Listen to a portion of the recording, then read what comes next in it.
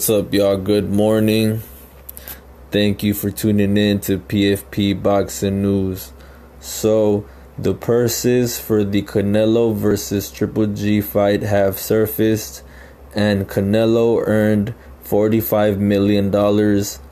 Triple G earned $20 million. So, some more interesting news. The promotional company DAZN and the CEO Eddie Hearn, the promoter of Canelo, seem to have lost money on this event.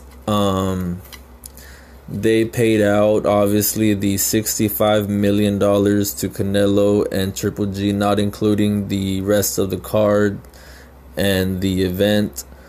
So they earned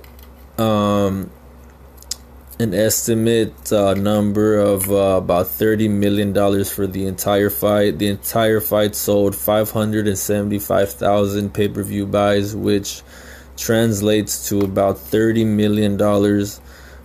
If that is the case, then the DAZN company lost an estimated $20 million on this Canelo event. Very unfortunate news, but that is the way of the business and boxing, and Canelo, being the face of boxing, demands big purses. So we'll see what Canelo does in the future. I do know that Canelo will be moving promotional companies, so he will not be working with DAZN on his next fights. So we'll see what happens if he signs with Top Rank or with PBC.